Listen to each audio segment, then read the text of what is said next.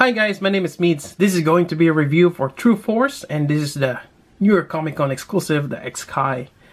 And I'm quite fortunate and very thankful to TruForce that they offered this to those who backed the Kickstarter and for those who wasn't able to get to New York Comic Con. And that's really nice of them. And after all that spiel of them releasing some of the figures in New York Comic Con before the Kickstarter, now I don't really mind that. But it's really nice of them to offer this because, again, not all of us can go to New York Comic Con. I asked my friends to get it for me. Even them, they're having a hard time, and I think they made it a limit to only one per person. So that made it even harder. Anyways, here's the box art. Quite great. And you have the Megaman logo on top. And on this one, I believe the regular version is looking toward his right. This one is looking towards his left. Really nice artwork. Then you have the line art here on the side, similar to the other boxes. Yep. And on the bottom here, this is for ages 15 and up. It is a collector's figure. So keep in mind, this is not something that you can play around as an actual action figure. Nope, it's one of those you post it and you gotta just leave it there. Yep. So it's manufactured by Sentinel Toys.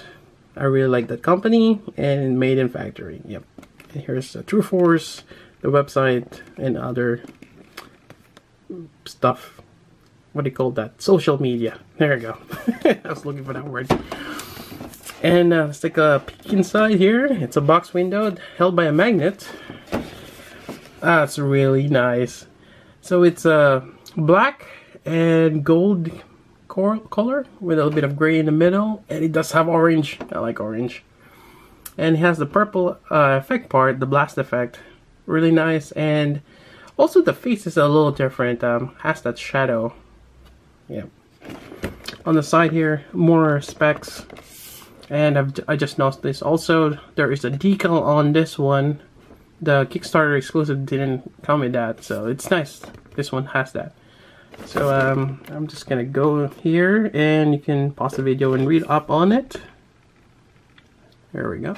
Really nice. And on the back here, more poses. Yep.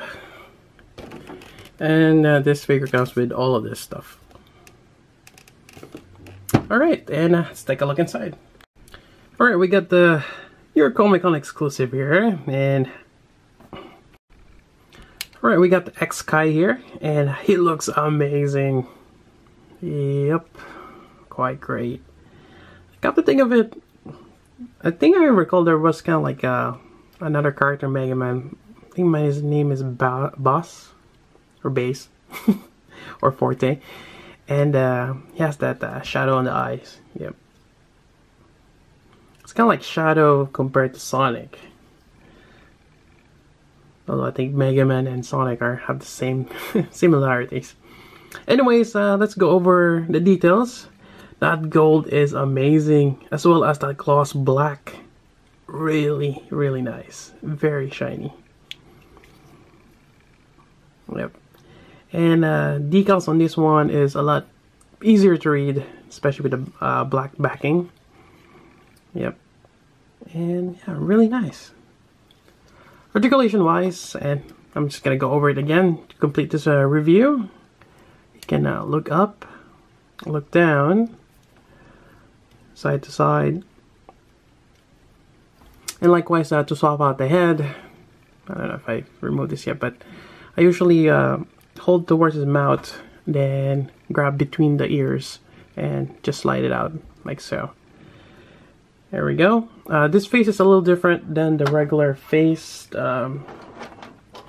Here's the alternate face here. Might swap this out. Let's try that. Put this on here. There we go. Make sure that's all aligned. And there's a comparison with the regular version right here. So it's red eyes. Yep, but same molding. There we go. Put this helmet back on and just kind of align it. Actually, along with that, it has some kind of like a pinkish clear plastic for the helm. It's quite nice. And we have the shoulder armor here. It's on a hinge system. Move this around, bicep swivel, as well as you can able to move it forward. Got that nice hinge system there. Elbow bend, fairly good, although not much going on here. And you have a ball jointed wrist joint here. Yep. On to the torso, you're able to move this side to side. Again, it's not that crazy in terms of movement, but in terms of human possibilities, I think that's how much we can turn anyways. So that's fairly good. Kind of worried that it might smear the gold, but I don't think the gold is gonna smear, but it's always a possibility. And also he can lean forward, quite great, and there is no gaps, or fairly little, so that's good, even moving up here. Really nice. Moving down, we have the waist here, and likewise, kind of like the Kickstarter exclusive, I didn't really have much problem turning this, although it is very stiff. Yeah, so yeah, the regular version I had is really hard to move. So just be careful as you move this, kind of hold it near towards where the pegs are. And this are die cast, has some weight to it. So being able to, well, besides that, being able to do this is quite great. Although I don't think the knee has that same stiffness though. On towards the knee. Oh, actually, before that, we get the bicep, or keep saying bicep, tie swivel. There we go, tie swivel, and you have that awesome knee bend here. Yep. And I think it's the same for all of them. Oh, it is the same mold, but in terms of color, you got that metallic gray, gunmetal gray here inside. Then you have the gold that ships up, quite nice. Yep. And likewise, to open up these flaps where the thrusters are, I usually move this piece here just enough to have that clearance. Use your fingernails to kind of pry this up, because you do have one on each side, that little gap there. And there we go. Likewise on the other side, again, get that clearance. Use your fingernails and just kind of open it up. There we go. Yep. And once you open it up, if you push it back, you have that clearance there. So there you go. You got the thrusters, really nice. Yep. And this is really well made. And if you've checked out on other figures, they usually have flushes, kind of like where come from the runners. This one, you don't see that. It's probably a lot of undergated stuff. Underneath, got details here. MK, another jewel. Really cool. And likewise, we have the ankle joint here. Really hard to show, but there's a cup right there, which is a ball joint, and it's connected to this giant ball joint on the bottom. It's actually a hinge, but you can turn it side to side, and this gives you quite a bit of range of movement for that feet, which is really great. Yep, really nice. Anyways, I think that's fairly covers the articulation. Again, really nice. Accessory wise, let's go over the hands. This one is different. It's kind of like your charcoal color. Well, maybe like pewter black. Yeah. It's a really dark gray.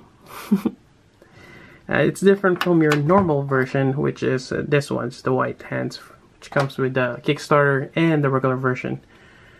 It's a little bit of different. And I think I mentioned before, I'm gonna have him to be left-handed, but I'm just gonna keep it the same. That way it'll be a lot easier when we do the comparison later on. There we go. First time putting it on, it's always a little stiff. And on top of that, we have the blaster right here. So kind of like your standard stuff, when you open it up,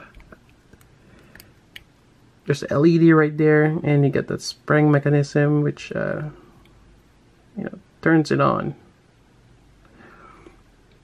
But for this particular one, I have problems.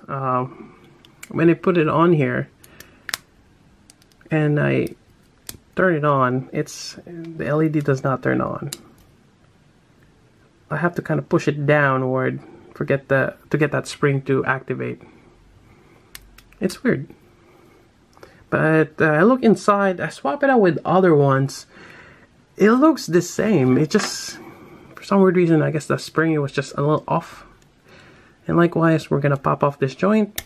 There we go. Put this on here. So this one, there we go. We heard that click, and that's good. The other one didn't have that click, so it was kind of loose. And there we go. Turn on the blaster. I have to push it down. There we go. And it works. Quite great. Yeah, really nice.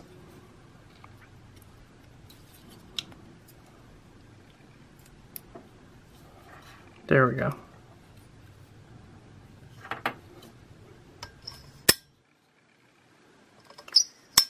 Kind of wish it was a different LED, but then again, that could complicate things. Alright, we got the clear stand here. It's your typical Sentinel base, but everything is in clear. You have two stands, one for the blast effect, one for him. And again, whenever you're playing with this or taking it out of the package, make sure you do a, what do you call this, counterclockwise quarter turn on all of them, all the screws here. Just gonna loosen them up a bit. Yeah, you don't want to over tighten them. And also, there is a tab here that kind of locks it in place. So once you push it in, it stays there. So be careful. You don't want to turn it while it's locked. You don't want to break that thing. So this just goes over his waist, kind of holds it in place so he doesn't topple over. But the die-cast on the feet does give him quite a bit of a support, and he can stand without much problem. Now to the effect parts. Actually, I forgot something. This one's the thrusters on the back. Might as well showcase them. So we're just gonna pop this out. That gold is really nice. Yeah.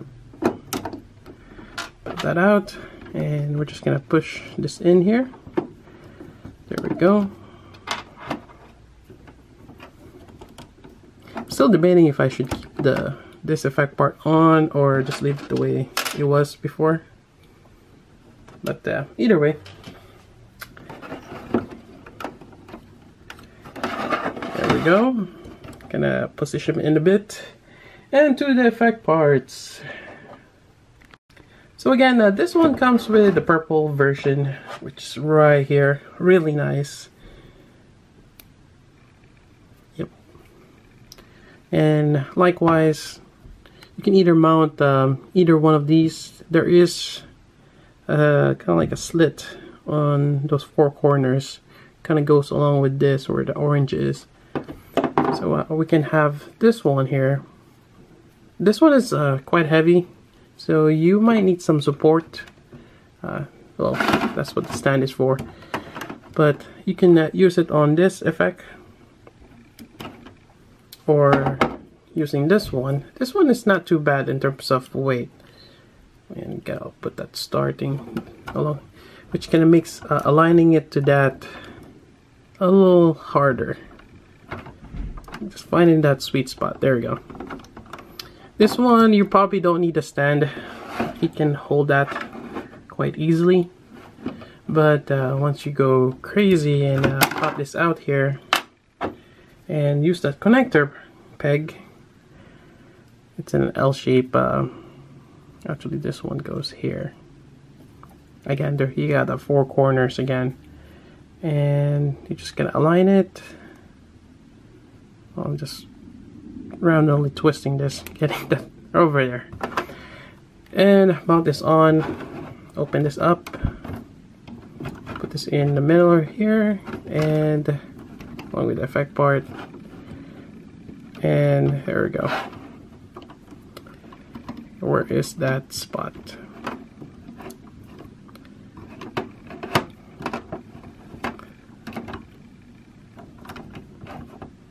Right, and we got that really nice purple effect part. Really cool. And I'll turn on the LED, which is not gonna work possibly. Oh, there we go. It is on. Yeah, really not sure what happened there.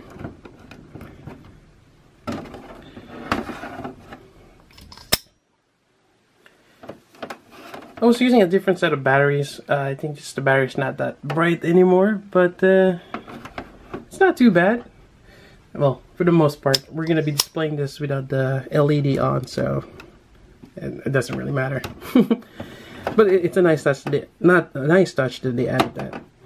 And I think that fairly covers, for the most part, this review. And let's check out all of them. Here we go, we got all three of them. It's just glorious. It's so amazing. And again, I'm very fortunate, and I'd like to thank TruForce for giving an opportunity for all those who backed the project to get the New York Comic Con exclusive. It's really nice of them. But yeah, all three of this, really great. And if I had to pick one, I will probably pick the New York Comic Con exclusive.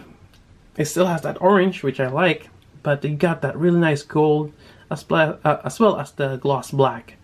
Really cool. And there you have it. That's pretty much it for the review for all three of this. And I'm hoping that TruForce will continue. Hopefully they make the bike. And who knows, they might make Zero.